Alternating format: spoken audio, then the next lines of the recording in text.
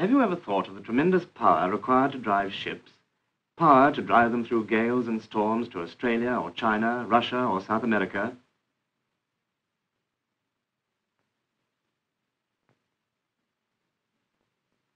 Power that drives not only big liners like the Queen Elizabeth, but also smaller vessels like this one coming into the port of London. In a turbine-driven ship, the power comes from steam just as in a railway engine. But there are no pistons or cylinders, none of the to and fro movement of connecting rods and cranks as on the locomotive. All you can see in the engine room of a turbine-driven ship are several long, squat casings. These are the turbines or rotary steam engines, frequently used in cases where very great power or very great speed is required. The idea of a rotary steam engine is a very old one. Hero of Alexandria designed one nearly 2,000 years ago.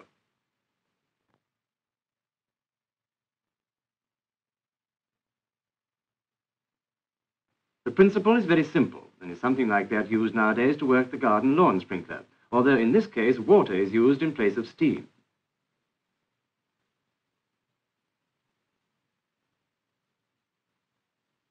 Nothing much, however, came of Hero's idea until it was revived in the 17th century by an Italian named Branca. His method was to arrange a jet of steam so that it revolved a vaned wheel, very much like a modern water wheel.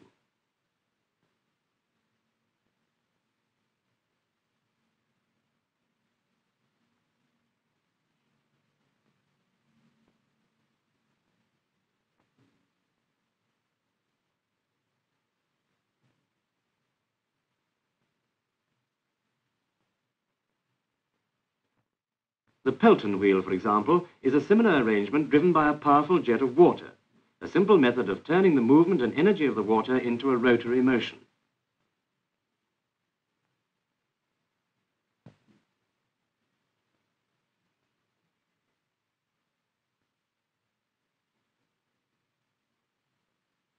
By improving on these simple ideas, Charles Parsons in 1884 built the first really efficient turbine. And he succeeded because his design was cleverly arranged to extract the last ounce of energy from the steam. At first, Parsons tried making a simple turbine rather like the one of Branca, but he very soon realized that the steam was not being efficiently used, that it still retained much of its energy after leaving the blades of the wheel. He hit on the idea of using this surplus energy to drive a second wheel and perhaps a third and fourth.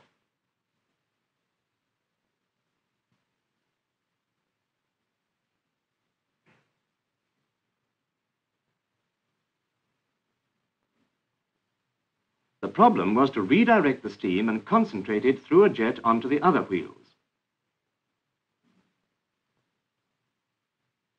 This is how Parsons solved the problem. The blades are made with a cross-section, like this. The steam jets are arranged on the side of the wheel so that the steam enters from one side, impinges on the blades and drives the wheel around.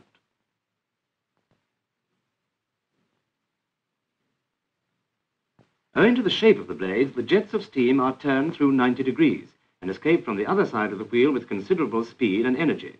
This escaping steam in thrusting its way clear of the blades also helps to send the wheel around.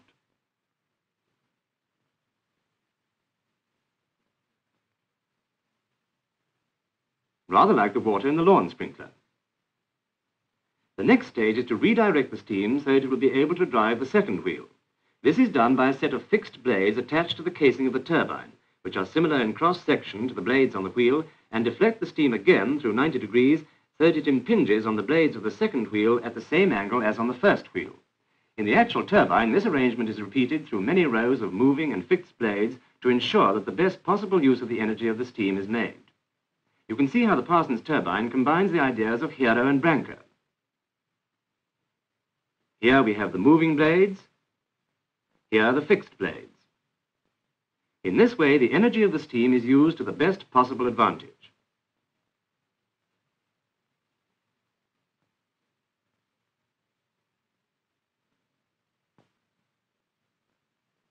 Notice that the rings of blades increase in size.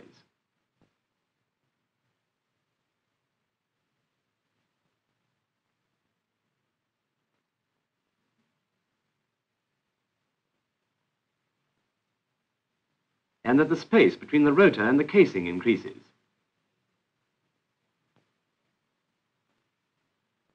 This is to allow for the expansion of the steam as it moves from high pressure to low. High pressure here, low pressure here.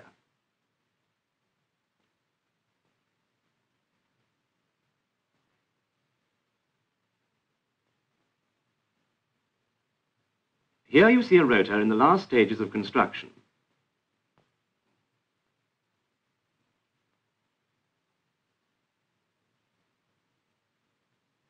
The expansion of steam happens at great speed, and the rotor has to be very accurately and strongly constructed to stand up to the high speeds of revolution obtained.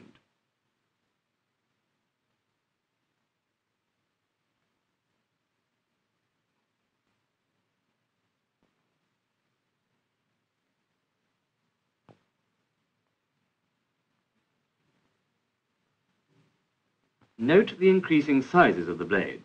The large blades in the foreground are for reversing.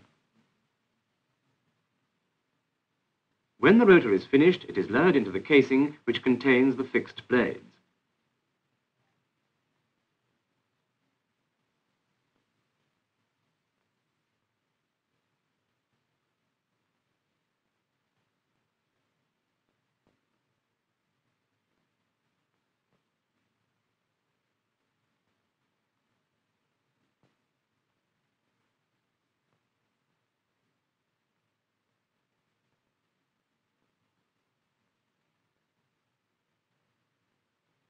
The top half of the casing is lowered onto the turbine.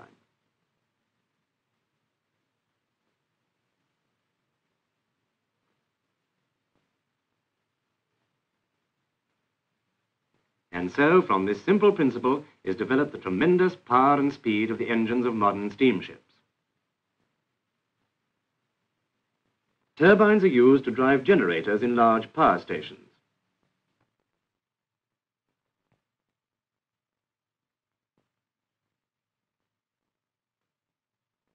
And are installed in many ships of the Navy to give them their great speed.